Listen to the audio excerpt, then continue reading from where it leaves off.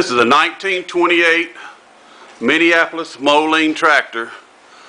Belongs to Bobby Carpenter. Brought to Randy's Tucker shop to be put back together. This tractor was brought in here in pieces.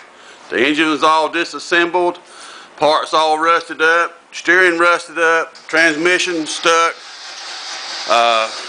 It was actually just brought in here on pallets.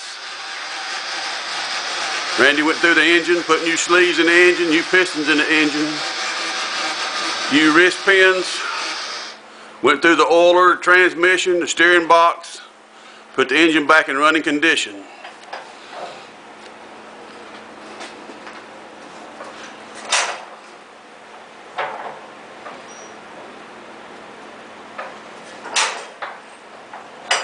What is this thing doing?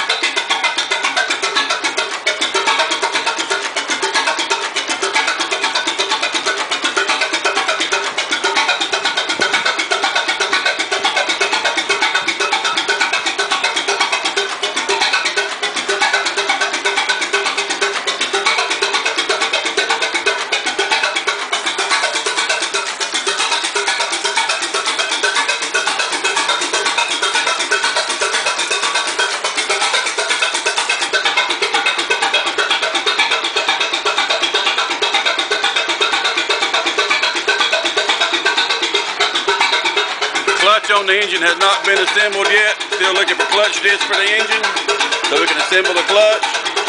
Still looking for a sight glass for the oiler. Still missing one sight glass.